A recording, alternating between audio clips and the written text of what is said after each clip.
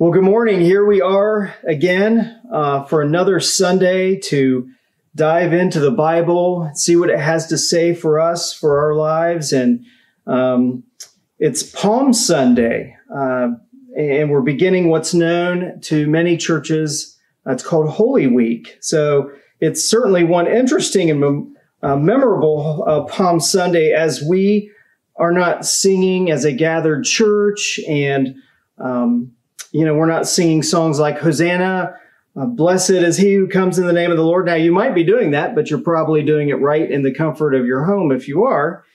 But we're right in the middle of this situation that we find ourselves in. And instead of coming together and gathering in churches, we're just huddling with family. So we're on a road to resurrection. Easter, which is next Sunday, is also called Resurrection Sunday. And it's the day that we celebrate Jesus coming back to life after dying on the cross and being buried in the tomb. And so we're working our way up to that. And like I said, it's known as Holy Week. Well, this morning we're going to spend our time in John chapter 12. And this is a fantastic passage where, like I said, we're focusing on Palm Sunday. And you'll see why it's called Palm Sunday here in a moment if you're not familiar with that term. But we're going to dive into John chapter 12, and we're looking at a big chunk of it. So, we're going to be reading quite a bit, but it's very important that we do that in order to capture the context of what is taking place. So we're reading John chapter 12, verses 1 through 26. If you have a Bible and you want to turn there yourself, feel free to do that. And I'm going to start, though, with a word of prayer. Lord, we thank you so much for the Bible, that we can trust it, that we can order our lives around what it says, that it is relevant for our lives today, that it's true.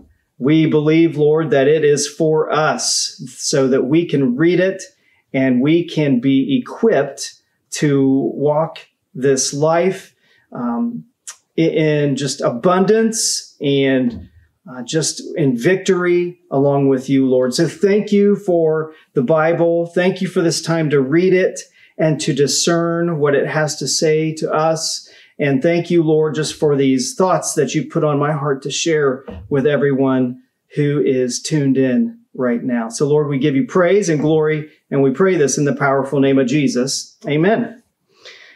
So John chapter 12, verses 1 through 26 says this: 6 days before the Passover, Jesus therefore came to Bethany, where Lazarus was, whom Jesus had raised from the dead.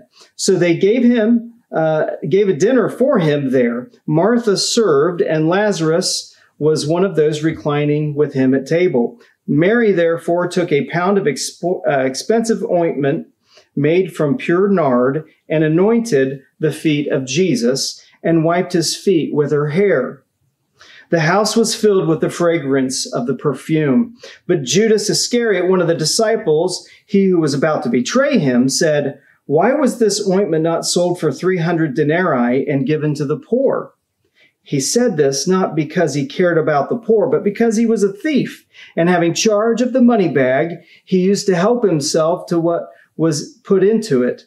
Jesus said, "Leave her alone, so that she may keep it for the day of my burial.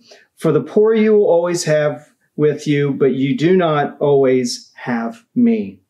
When the large crowd of the Jews learned that Jesus was there, they came not only on account of him, but also to see Lazarus, whom he had raised from the dead.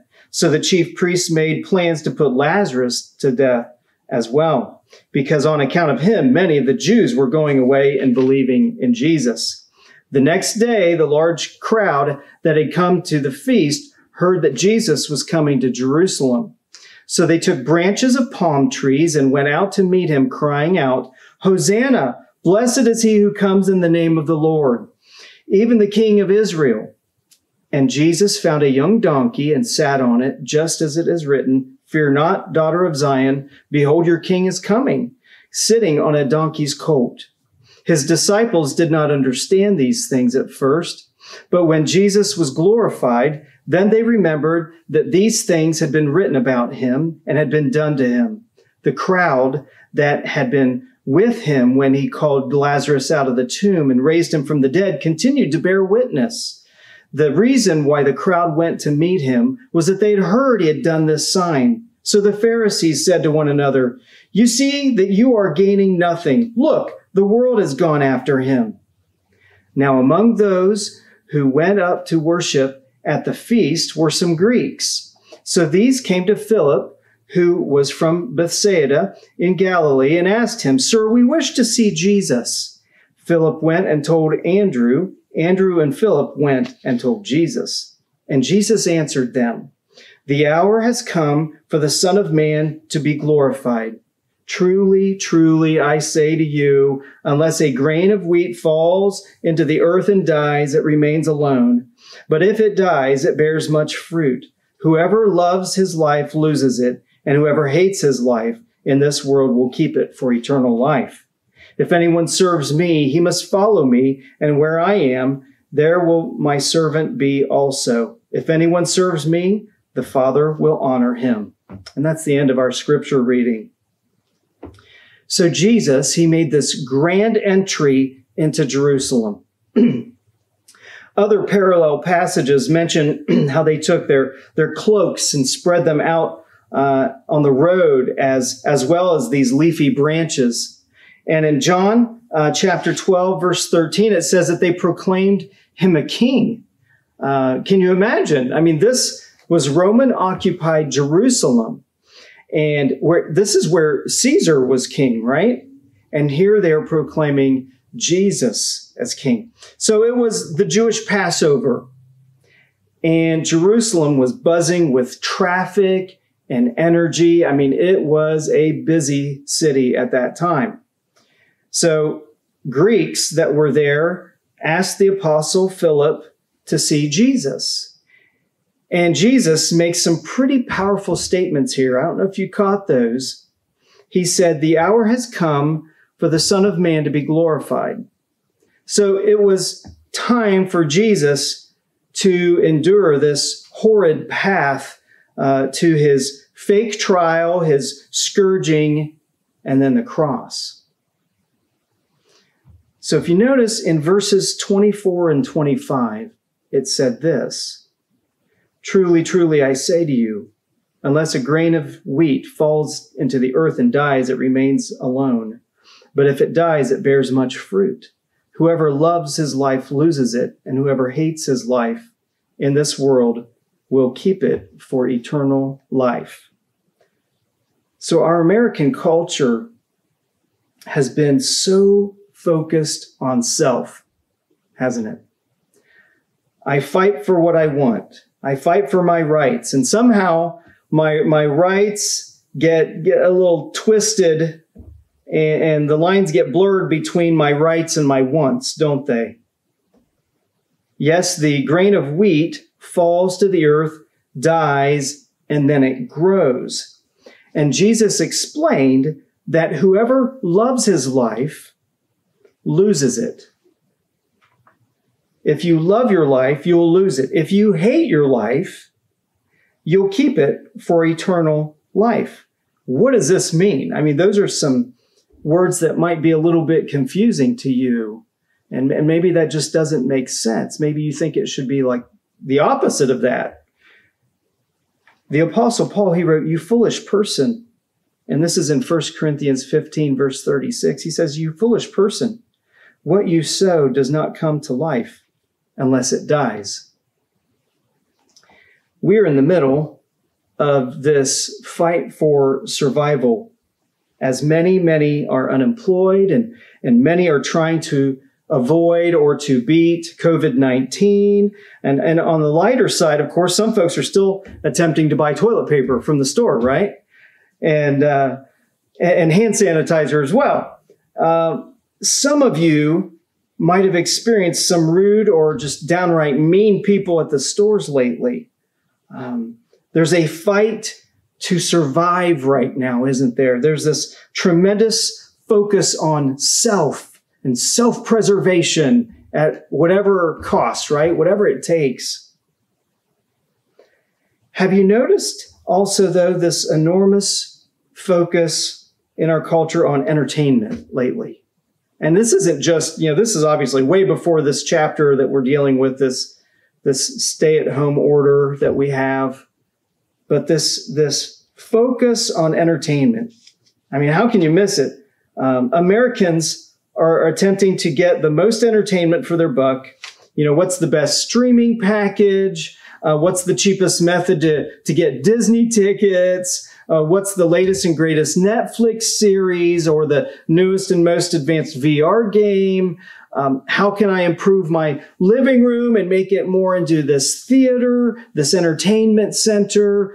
What's the latest TV graphics technology? And so on and so forth, just consumed and just absorbed into entertaining ourselves and just at whatever, we try hard to entertain ourselves. We consume and we want more. Jesus said, whoever loves his life loses it, and whoever hates his life in this world will keep it for eternal life. No, Jesus is not talking about hating your life in a way that is self-destructive. He would never be implying that because Jesus loves life. He's the life giver. He is attempting to help us see that we are to take ourselves off the throne of our lives and to put him there. He's trying to help us see that we have to come off the throne and put him there on that throne. The Apostle Paul wrote in the book of Galatians, chapter 6, verses 14 and 15, he said, "But far be it from me to boast except in the cross of our Lord Jesus Christ, by which the world has been crucified to me, and I to the world. For neither circumcision counts for anything, nor uncircumcision, but a new creation." So Paul was writing to people who followed Jesus and were bombarded with Jewish thoughts and traditions, okay? And one of those was circumcision. There were many back then who wanted to follow Jesus, but they wanted to keep every single part of the Jewish law, all right? And so they took great pride in following the Jewish law. And Paul makes it clear, far be it from him that he would boast or brag in anything except the cross of Jesus. Some Bible translations say, "But God forbid that I should boast except in the cross." God forbid that I would boast in anything except for the cross of Jesus. He was focused not on himself, not on religious tradition, but on Jesus' death on the cross. And he said, "By which the world has been crucified to me, and I to the world." So his interest in the world had been crucified.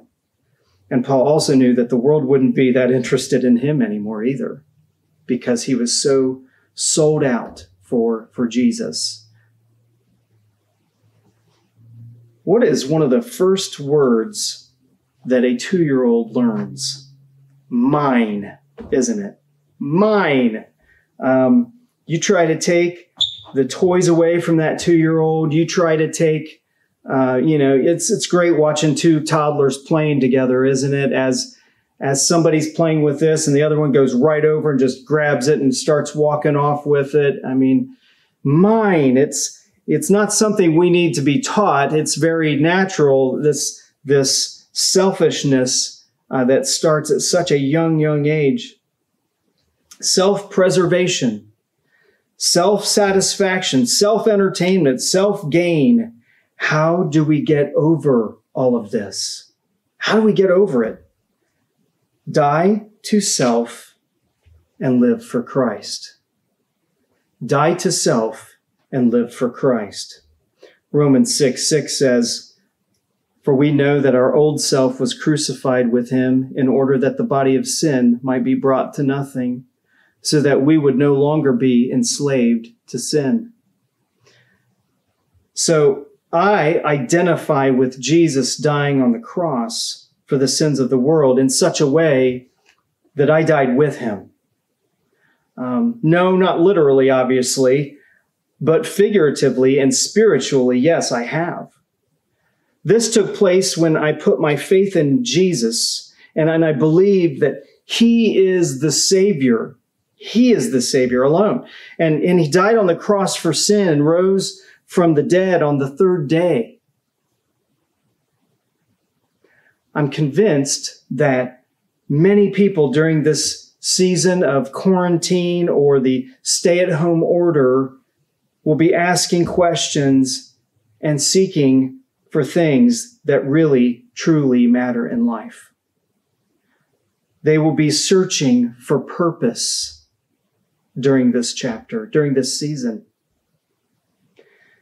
So in Matthew's gospel, during Jesus' entry into Jerusalem, it says in chapter 21, verse 10, "And when he entered Jerusalem, the whole city was stirred up, saying, 'Who is this?'" Maybe you're listening to this message and you're asking that question. Who is this Jesus? Who is this Jesus? Can he really make a difference in my life? In order for you and for me to discover the abundant life that is found in a relationship with Jesus, you and I must be willing to put him on the throne of our lives. We put him on the throne of our lives. You understand what that means? It means putting him in charge. It means submitting to him, coming under his authority. That means that you must die to self. Again, let me remind you again of those verses in John 12, verses 24 and 25. These are our key verses we're focusing on this morning. And these are key verses that I really want you all to take some time to study and meditate on them. Maybe look them up in different translations to get a better feel for the original intent of the author here. Truly, truly, I say to you, unless a grain of wheat falls into the earth and dies, it remains alone. But if it dies, it bears much fruit. Whoever loves his life loses it, and whoever hates his life in this world will keep it for eternal life. Do you think that dying to self sounds a bit morbid? Does it appear to be a little extreme? Maybe it even comes across as a defeat or a powerless act. On the contrary, when you die to self and put Jesus Christ on the throne of your life, you become victorious. You experience abundance when you do that. Galatians 2:20 says, "I've been crucified with Christ. It is no longer I who live, but Christ who lives in me. And the life I now live in the flesh, I live by faith in the Son of God, who loved me and gave himself for me." There's this amazing exchange that takes place. I give up my life, and Jesus comes to live in me. I give up my life, and Jesus comes to live in me. In chapter 19 of Luke's Gospel in the Bible is where you find his account of Jesus entering Jerusalem. And in Luke 19, verses 41 and 42, it says, "And when he drew near and saw the city, he wept over it," meaning Jesus. "He wept over it, saying, 'Would that you, even you, had known on this day the things that make for peace. but now they are hidden from your eyes. Would you agree with me that many folks are attempting to find peace here and there? I mean, they're just searching so many places to find peace. Jesus, in his own words here, he just had such a burden. Would that you, even you, had known on this day the things that make for peace. But now they're hidden from your eyes. I mean, have you heard how the alcohol sales have they greatly increased during the stay-at-home order? People are trying to cope. People are trying to find something to give them some peace and some calmness. And we know alcohol does that. And yet Jesus says, would that you, even you, had known on this day the things that make for peace. I feel like that's a message for us right now. And Jesus grieved, it said, didn't it? He wept over Jerusalem. He wanted them to know true peace. And Jesus, in his own meek but authoritative way, he knew that he was the answer. He was the answer. And that many folks there would not understand his upcoming death there in Jerusalem. They would not put their faith in him. Matter of fact, most would mock him. So how about you? How about you? Are you sick and tired of trying things on your own? Are you ready to lose your life and yet find the most fulfilling, abundant life that exists? Then you will have to be, in order to do that, you will have to be willing to stop trying to do it on your own. You'll have to be willing to put Jesus on the throne of your life. And the thing about putting Jesus on the throne of your life, that is never a decision that you would regret. Putting Jesus on the throne of your life is always a decision that brings you joy and peace for the rest of your life and just abundance. No, it doesn't mean my checking account's huge, and it doesn't mean I drive the latest, greatest, fanciest car. It doesn't mean I never get sick. It doesn't mean my loved ones don't die, but I have a Savior who walks with me through all these ups and downs in life. I'm not alone. And I feel like Jesus is calling out to the world right now, as the world is dealing with this issue. He's calling out to the world, would that you, even you, had known on this day the things that make for peace. Jesus is his name. He's the one who brings peace. Lord, thank you for your word. Thank you for the scriptures. We're so thankful, Lord, that they provide for us all we need. They build us up in our faith. They give us opportunity to have just faith for the very first time in you. Lord, I pray for all those who are listening to this message, that if they're looking for peace elsewhere, that they would come to you, Jesus. They would come to you. They would be willing to die to self and live for you, to put you on the throne of their lives, Lord. Would you do that in their hearts? And I pray that people would just be willing to lower themselves and to humble themselves and be willing to do that. Now, Lord, we just trust you with the future, this future that we don't know.